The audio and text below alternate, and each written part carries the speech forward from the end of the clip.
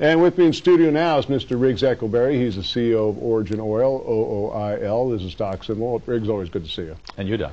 You know, it's perfect that you're here because on the way into the studio today, I drove by a gas station and the price of gas for premium was $4. I think it was like $4.02. And when we see the price of gasoline starting to get into those stratospheric levels again, that's really got to play into what you folks are doing.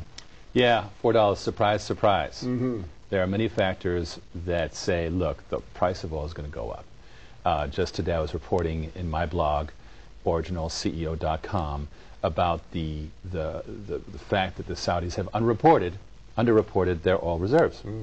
And that they actually think that the price of oil will go up because output is going to plateau as early as next year. Wow. Now, what that means is, obviously, when you have less of something, you're going to charge more of it, and we have, you know, depreciating dollars, etc. So, rising oil prices is a fact. What does that mean? Number one, of course, alternative fuels become much more interesting and profitable. Number two, the oil and gas companies and the sovereign funds have much more money to put into that. And there's a third major factor, which is they all want to do something about their CO2 emissions. Clean coal is now part of our national energy policy. It's obvious we've got a lot of coal. We're going to use it up worldwide, and America's got, you know, by far the largest available reserves. Okay, what do we do with it? Well, it's got to be brown washed. Right. And that's where algae comes in, because it is the cheapest and fastest way to do that. Now, I would just have to think that with everything that you just described, and then, of course, what you haven't mentioned, of course, is that we have many more developing countries that are now wanting oil, so there's much more demand, a much more limited supply. It really has to accelerate what you folks are trying to do.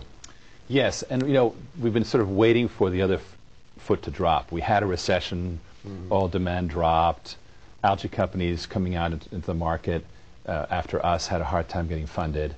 And now we're like, whoa, oil prices really are taking off.